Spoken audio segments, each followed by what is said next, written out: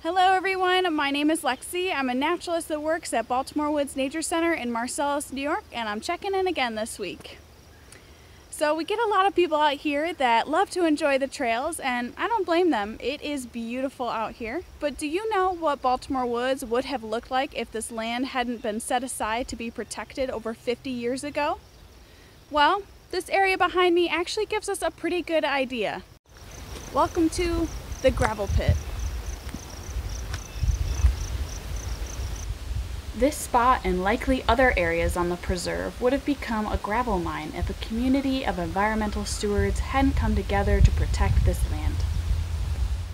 The gravel and sand found here would have been used for various purposes, but why and how is there sand here?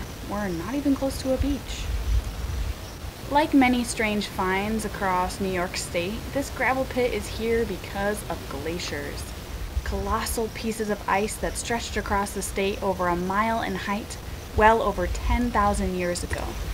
Glaciation cycles scraped across the land, sculpting it with every advance and retreat. An important thing to note is that a retreating glacier is a melting glacier. So this gravel pit is the leftover remains of a glacial meltwater river delta that used to flow into a Tisco lake. A delta is where a river meets a large body of water and the sediments drop as a result of hitting slower moving water. Once the glaciers retreated fully, the river stopped flowing and a Tisco lake shrank, exposing the sediments.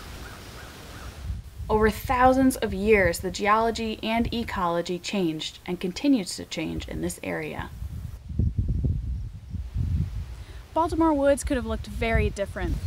Luckily, people came together to protect this land for future generations to enjoy, and I'm so happy they did.